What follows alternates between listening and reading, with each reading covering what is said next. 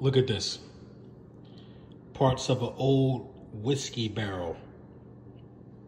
Look at it staining my fingers. Parts of an old whiskey barrel. This is what we're gonna do with this. We're gonna drop it in here. I'm gonna go get some whiskey. I'm gonna seal it up, right? And then I'm gonna let this whiskey age. I think one of these sticks in here with some whiskey ages it like, I think every month is like a year or something crazy like that. I don't know exactly. But I'm gonna seal it up and then I'm gonna drink it after the first Eagles win. It's gonna be very potent. Let's see what we got.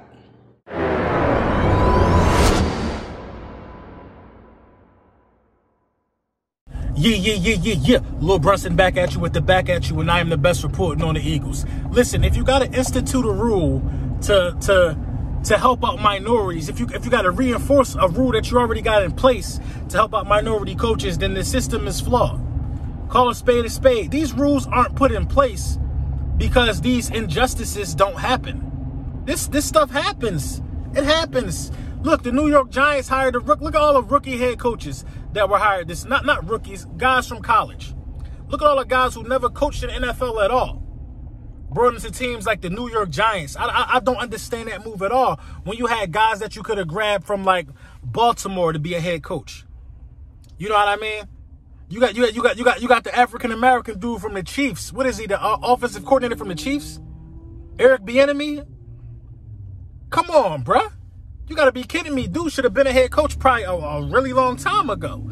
But you know what I'm saying? And these dudes are saying they're not even getting opportunities. So, you know, shout out to the NFL and shout out to all parties involved for getting this thing fixed. Well, it's not even fixed. Bringing more awareness to the Rooney Rule, man. The Rooney Rule been broken. You know what I mean? And I'm just happy that they're still pushing forward to make things equal, an equal playing field for some of these minority coaches who got the skills, obviously, but they don't get the call. This is what you guys got to understand.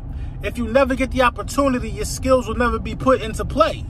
You know what I'm saying? Nobody will never see what you're capable of if you don't get the opportunity. So once again, shout out to the NFL for getting that right, man. I'm proud of it, man. You know, you got to think. Is this something that Jay-Z had his hand in? I wouldn't be surprised if that come out, because you know Jay-Z got a partnership with the NFL, and Jay-Z is a real big guy on reform and just social injustice. You know, he's a guy that's for the people and always trying to do the right thing, especially for people of color. So we'll see. Yeah. Lil Brunson back at you with the back at you, and I am the best reporting on the Eagles. So this will be my 800th upload. Yes, my 800th upload. And 800 uploads, you know, we achieved some pretty good things on the channel, and we definitely gonna keep it rolling, man.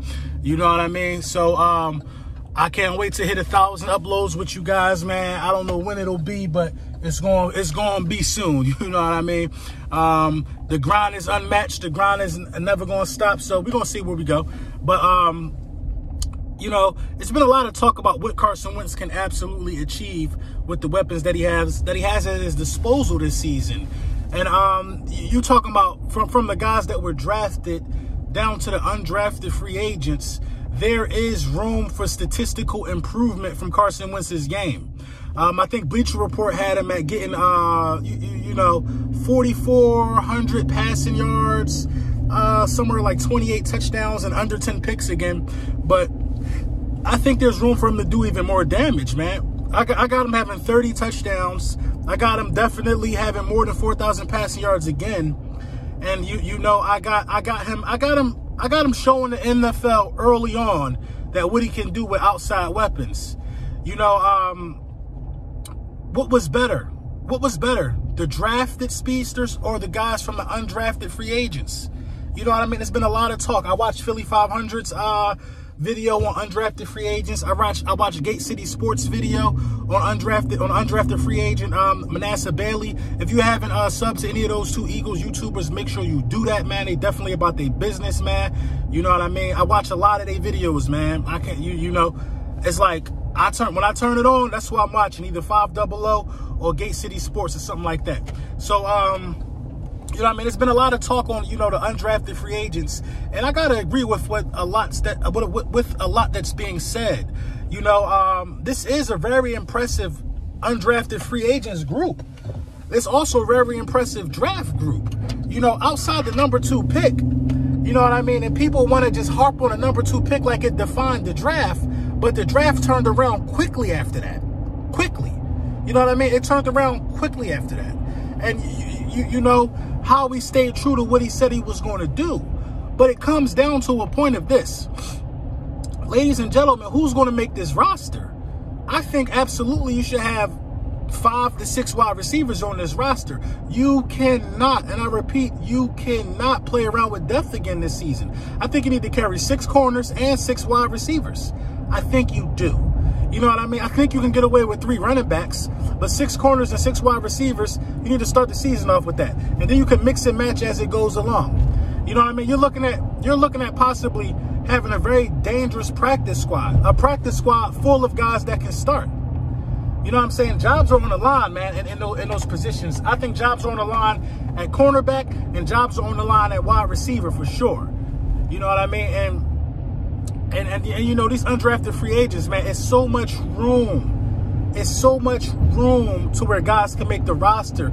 The coaching staff has a dangerous opportunity ahead of them, man. I think the coaching staff played with fire last season by, you know, discovering guys like Greg Ward and Boston Scott late in the season. I mean, they didn't play those guys until they had to play them, until it was in an emergency. And they didn't know what to expect from those guys because they didn't play them. You know what I mean? They didn't know it was going to turn out like that. You know what I mean? That could be a credit to Carson Wentz's game, being able to play with anybody. And that also can be a credit to, you know, the skill set of these guys and Doug Peterson putting guys in the best situation to succeed. But at the same time, at the end of the day, you got to know what's on your roster. How could you not know Greg Ward is out there and is able to create separation from the slot? How could you not know that? And you needed a wide receiver. You know what I mean? That's poor coaching. Somebody wasn't paying attention. Somebody didn't have their antennas up right. We can't afford to have that because, like I said, and like I keep mentioning, we were 6th to last in punt return yards last season.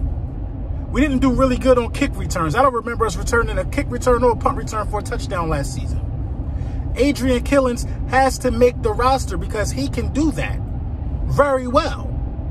You know what I mean? I think Adrian Killins has to make the roster because he can change the game in both aspects for that. So I think he definitely should be the 4th running back, 3rd running back or something. You got to be able to diagnose talent immediately. If we're going to be fast, the fast guys got to make the roster. And you know what I mean? These undrafted free agents are very, very impressive, man. Manasseh Bailey, I mean, oh my God. Out of Morgan State, you just can't, strong, fast.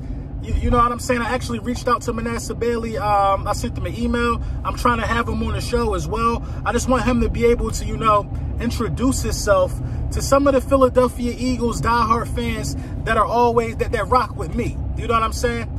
I want him to be able to introduce himself because I don't think it's fair that some of these undrafted free agents who didn't get drafted, obviously, don't get the interview that these other guys get. You know what I mean? A lot of these guys get these interviews, these 1st, 2nd, 3rd, 4th round picks. They get interviews about being selected. It builds hype up for the fan base. But listen, Corey Clement was an undrafted free agent. Turned out to be the Super Bowl hero. We got to shed more light on some of these guys. So Manasseh, if you're watching, I gave you the link to my YouTube channel, man. I really hope you can make it on to the to the live stream whenever you're ready to do it. We're going to do it expeditiously. And you know what I mean? I think people need to know about you, man. You know what I'm saying? It's a shame how 32 NFL execs could pass up on some of this talent. I don't understand it at all. It's a crying shame to me. You know what I mean? As deep as this wide receiver draft pool was, I understand everybody didn't need a wide receiver. But at the same time, ones who were drafted or signed as undrafted free agents deserve some shine too. If you don't know who Manasseh Bailey is, I'm telling you, you will know. Let me know what you think in the comments.